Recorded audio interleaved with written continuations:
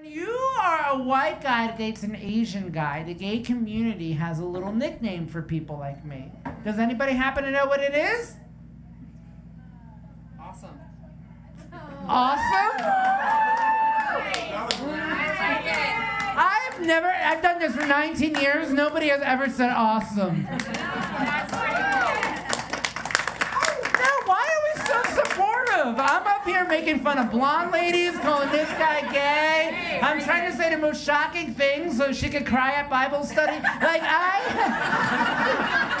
And you're up here trying to make me feel good about myself? Is this what Colorado is about?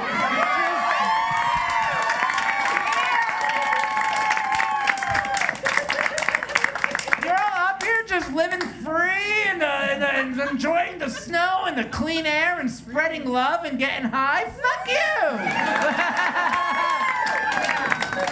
I lived in San Francisco for 19 years in a studio apartment and my rent was $5,200. And I was woken up every morning at 5 a.m. by my Russian landlord going through my recyclables. I'm bitter. I don't like this positivity. Don't fucking give me your Lululemon bullshit. What are you all like? Can we just close the doors and fucking meditate? And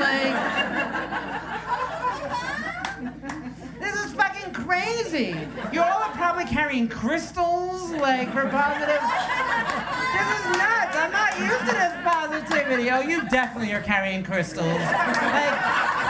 You fucking spent this time. I can see you from here. Tattoos, beautiful, reddish hair, kind of hippy-dippy. Oh my God, you were so happy for the lockdown because you studied magnetic therapy or some bullshit.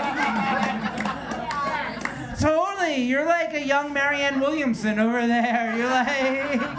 You're fucking probably got just a crystal shoved up your vagina right now. Just fucking the bring, and he's like, yes she does, and I fucking love it. Okay.